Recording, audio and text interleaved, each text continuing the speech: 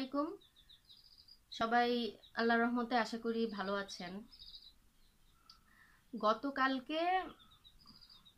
গতকালকে সন্ধ্যার দিকে, সন্ধ্যা মানে বিকেল বিকেল আর কি, ওই সময়ে মাইকিং করলো যে আগামীকাল সকাল 8টা থেকে কারেন্ট থাকবে না, এবং ঠিক সময় মতো সকাল 8টার দিকেই কারেন্ট চলে গেল। এখন আছি আমরা, সকালে নাস্তা টাস্তা করলাম, আর নাস্তা করে তারপর এখন একটু দেখতেছি আর কি চার্জার ফ্যান ট্যান দিয়ে, যেহেতু কালকে আগে থেকে জানিয়ে দিছে এই জন্য পানির টানির ভরে মোটর টোটর অন করে সবকিছু ঠিকভাবে রাখা গেছে আর কি, আগে থেকে জানানোর কারণে একটু সহজ হয়েছে। তো ওইভাবেই সবকিছু চার্জে দিয়ে রাখা হয়েছে, পাওয়ার ব্যাংক চার্জে দেওয়া হয়েছে, পানি রিফিল করে নেওয়া হয়েছে।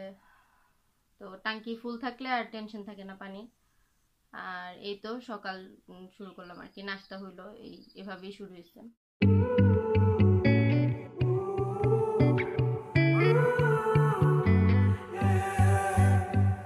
These skies have a different light, why noise that keeps me up at night. I can't help but think back to you. I wish that I could find a face that I would recognize. I replay the memory of you. It's been hard, you know I wanted to stay, caught us off guard, but there was no other way. Did you wait? 'Cause I've been counting the days, and I'm calling up to say I'm coming home to you. I'm coming home to you. I'm coming home to you. And I know that it's not overdue, but I'm coming home. Hold on to my embrace, this time I promise it won't break. I'm hoping that things haven't changed. Life took us far apart, but it never took away my heart. Have you been holding it safe? 'Cause it's been hard, you know I wanted to stay, caught us off guard, but there was no other way. Did you wait? 'Cause I've been counting the days, and I'm calling up to say I'm coming home to you. I'm coming home to you. I'm coming home to you. And I know that it's not overdue, but I'm coming home.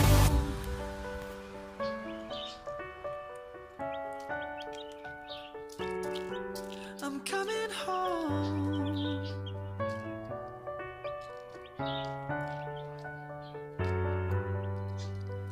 We'll stay up till morning and head out exploring, make up for months that we've missed. 'Cause the cold air is calling and my head's recalling the moment that I was convinced. We'll stay up till morning and head out exploring, make up for months that we've missed. 'Cause your lips are calling and my heart's recalling. তো ওদেরকে এরকম একটু বড় জায়গায় এনে আবার দেই, যেন ওরা ওদের মতো একটু খোলামেলা হাঁটাচলা করতে পারে, একটু খেলতে পারে। আর আমার রুম থেকে একটু বের করে সামনে রেখে দিই, তাহলে একদম ফ্রেশ বাতাসটা সরাসরি পায়। আর এই ডাইনিং স্পেসটাতে রোদ আসে ভালো, তো রোদের তাপটাও একটু লাগে। তো ওইভাবেই রাখা হচ্ছে।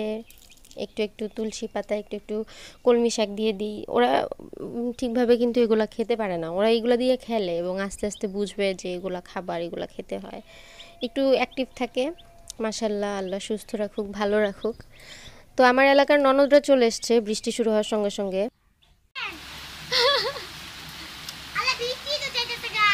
দাঁড়াও, আমি চলে আসতেছি, তোমরা খালি একটু ভিডিও করে নাও।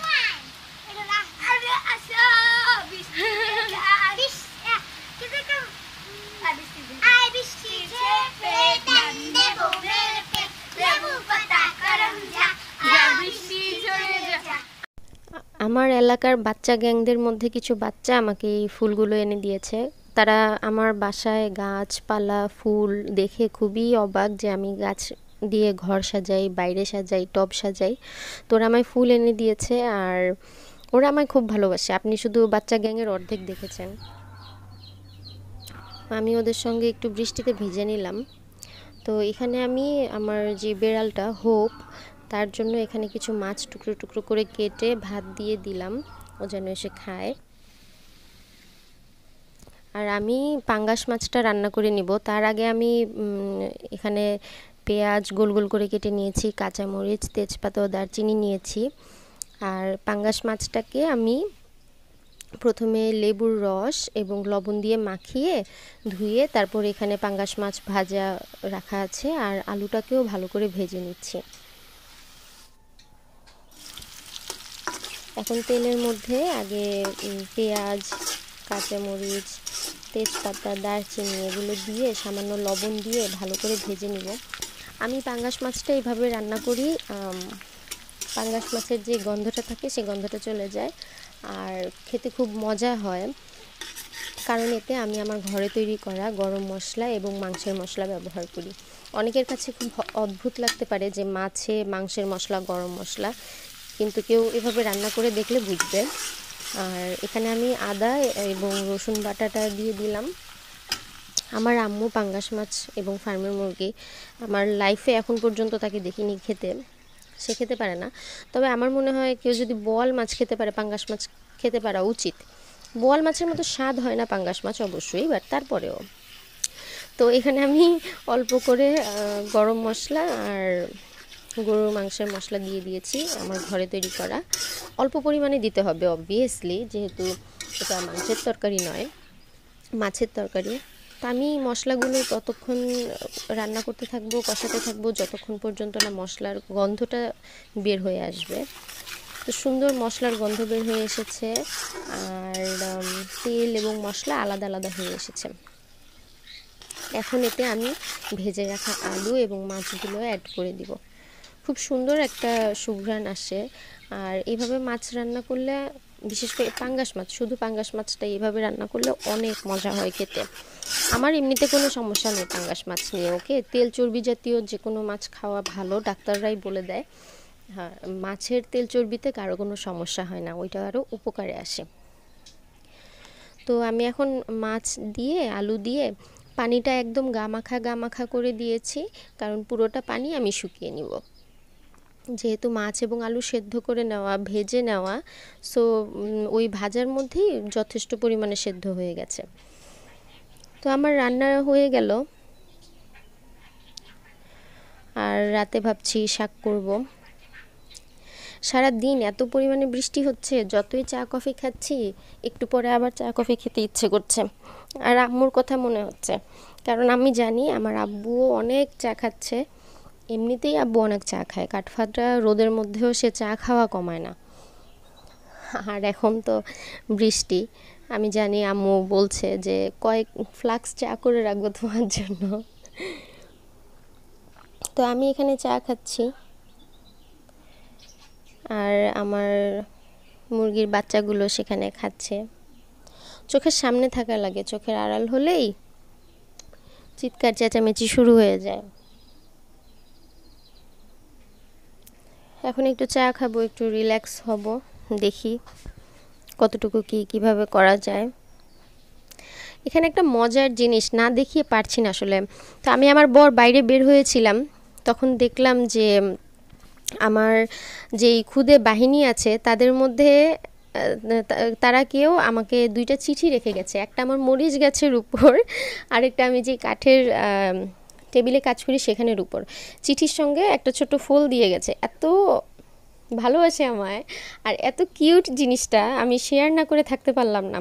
আর ছোট মানুষ তো, এখনও স্কুলে ওইভাবে ভর্তি হয়নি, তো ওদের লেখা বা বানানের দিকে নাই যাই, কিন্তু থট কাউন্টস, রাইট? সো খুবই ভালো লাগলো আমার দেখে। আর রাতে রান্না বলতে আমার বর পুঁই শাক এনেছিল, কলমি শাক এনেছিল, আর থানকুনি পাতা এনেছে। তো আমি কি রান্না করব, কোনটা রান্না করব ডিসিশন নিতে নিতে কলমি শাকটাই রাতে রান্না করলাম। ভেবেছিলাম পুঁই শাকটা করব, কিন্তু পুঁই শাক ডাল দিয়ে চচ্চড়ি করব কালকে। তো আজকে কলমি শাকটাই ভাজি করলাম, আর মাছ ভুনা থাকছে। আমার আসলে শাক দিলে আমি ভরপেট খানা খেয়ে উঠতে পারি। যে কোনো ধরনের শাক ভাজি, সবজি ভাজি, সবজির তরকারি, যে কোনো শুটকির তরকারি আর মাছ যদি খুবই ভালো কোয়ালিটির মাছ হয়, ভালো কোয়ালিটির মাংস হয়, তাহলে আমার খুব মজা লাগে। আমি আবার যে কোনো কি বলে মানে গরুর যে কোনো পার্টের মাংস খেতে পারি না। একটা কিছু বিশেষ বিশেষ পার্ট আছে যেগুলোর নাম হয়তো আমি জানি না, আমার বর বুঝে যে আমার কোনটা খেতে ভালো লাগে। তো আলহামদুলিল্লাহ আল্লাহর কাছে আমি মানে শাক দেখে খুব খুশি হয়ে গেছি। আমি এখন আল্লাহর নাম নিয়ে খেয়ে উঠবো। তো মাশাল্লাহ মজা হয়েছে শাক ভাজিটা অনেক।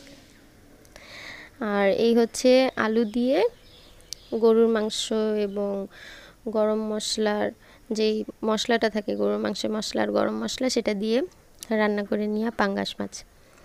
আমি মাছের বেশিরভাগ সময় পেটের অংশটাই খাই, কারণ এটা কাটা কম থাকে বা বাছতে সুবিধা হয় তার জন্য। আর এই রান্নাটা খেতে খেতে আমার ছোটো ভাইয়ের কথা মনে হয়ে গেছে। ওকে আমি জুনি বলে ডাকি, এনবি বলে ডাকি। তো ওর নাম হচ্ছে নোবেল, ফাহাদ খান নোবেল। তো নোবেল অবশ্যই এই ভিডিওটা দেখবে কাল পরশুর মধ্যেই। তো যখন ও দেখবে আমি ওকে ভিডিওর থ্রু বলবো যে জিভে জল আনিস না, আম্মুকে বলি সেভাবে রান্না করে দিতে। আর তোর পক্ষ থেকে 2টা নলা আমি খেয়ে নিলাম। এই তো আজকে সারাদিন এভাবেই কাটলো। আলহামদুলিল্লাহ আল্লাহর কাছে আমরা ভালো আছি। যে যার জায়গা থেকে ভালো থাকার চেষ্টা করি, নিজেকে ভালো রাখার চেষ্টা করি। আর যখন যাই হয় আল্লাহর কাছে সাহায্য চাই। তো মাশাল্লাহ খেতে অনেক মজা হয়েছে। আমি জানি আমার আম্মু এই রান্না দেখে কী বলবে, কিন্তু হ্যাঁ আমার ভালো লেগেছে। তো সবাই ভালো থাকবেন, আল্লাহ হাফেজ।